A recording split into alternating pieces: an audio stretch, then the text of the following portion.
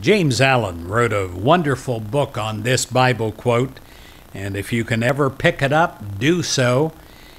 It is on the Bible quote of Proverbs 23, verse 7. For as he thinketh in his heart, so is he. I pray today that you are empowered with a new level of thinking in you, that it becomes part of you so much that you feel it. Thinking and feeling together is your heart spiritually inside of you. And I pray that you are able to think only kind and harmonious thoughts.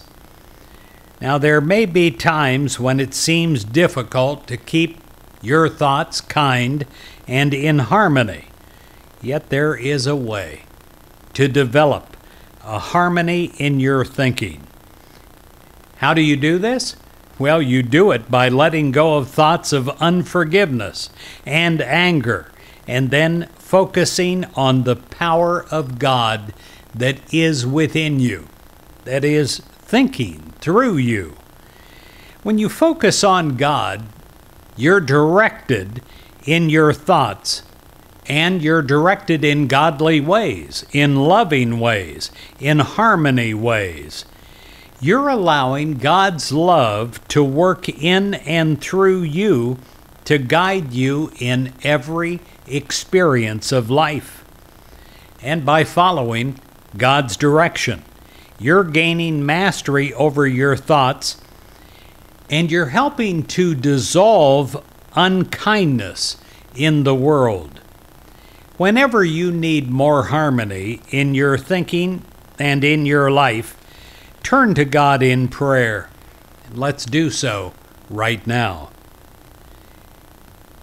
Dear God, I open my mind and I open my heart to the unlimited flow of your unconditional love.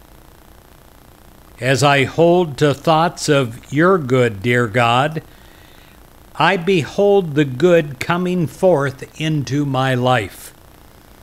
I pray that I constantly keep my mind and heart open, that I constantly allow you to come through that openness, that transforms me and transforms my thinking into an unconditional love.